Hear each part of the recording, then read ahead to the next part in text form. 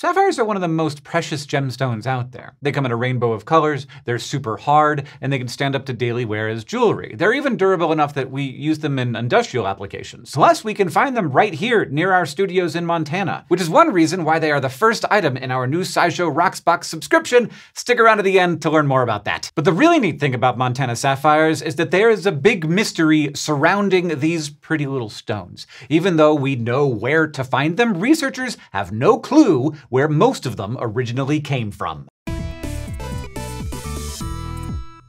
So to start out, there are two basic kinds of mineral deposits: primary and alluvial. Primary is what you picture when you think of a miner with a pickaxe and TNT blowing holes in the sides of mountains and bringing up carts full of precious minerals or ores. It basically just means that the minerals are in the same spot where they formed, more or less. Meanwhile, mining from an alluvial deposit of minerals is more like a prospector panning for gold in a river, just on a way bigger scale. Alluvial deposits are formed when your fancy desirable mineral is washed downstream by a river and collects in one location. They can also be referred to as placer deposits or placer deposits, since they were placed there. These alluvial sapphires are found in a few places in Montana, including Rock Creek, Dry Cottonwood Creek, and the Missouri River deposits. But we don't know for sure where they eroded from. And while you'd think this would just be a matter of tracing the rivers upstream, you would be wrong. See, researchers are pretty sure that these deposits aren't even the first time these sapphires have been moved by erosion. It's likely that they've been knocked around the landscape for upwards of 2 million years. So while the investigation is ongoing, there's definitely a possibility that the original source vein for these Montana sapphires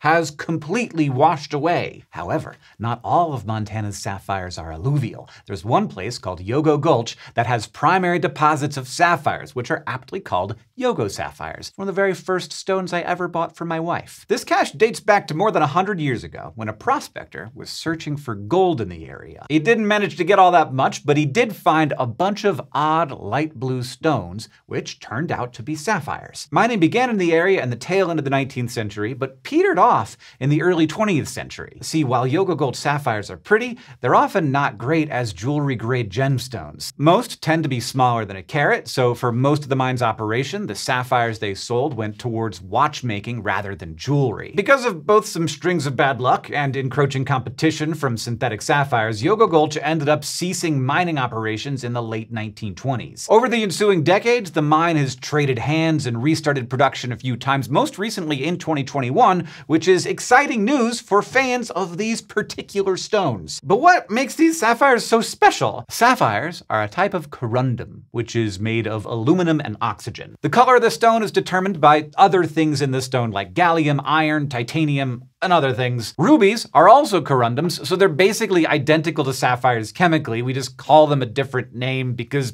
honestly, it's mostly marketing. Corundums can form in two ways, either directly from the hardening of melted rock underground or through the later transformations of those hardened materials. Research supports the idea that alluvial Montana sapphires took the latter route, while the Yogo sapphires are more likely formed right from the hardening rock, though there's still some debate there too. However they formed, there's a quirk of their geochemistry that makes these stones special. Yogo sapphires have traces of titanium and magnesium. And while the alluvial sapphires are similar in some ways to those found in Colombia and Myanmar, they're still distinct in the ratio of iron, magnesium, and gallium, which gives them a unique array of colors found in few other places in the world. And if you sign up for our new SciShow Rocksbox subscription, you'll get one of each of these Montana sapphires. The Rocksbox delivery will include one Yogo sapphire, one sapphire from the Missouri River, and a tumbled sapphire from either the Missouri River or Rock Creek. And then each month, a new rock or fossil will arrive in your mailbox. And those of you who subscribe early will be members of the SciShow Rocksbox Founders Club, with exclusive access to Founders Club merch. To get started on your SciShow mineral collection like me,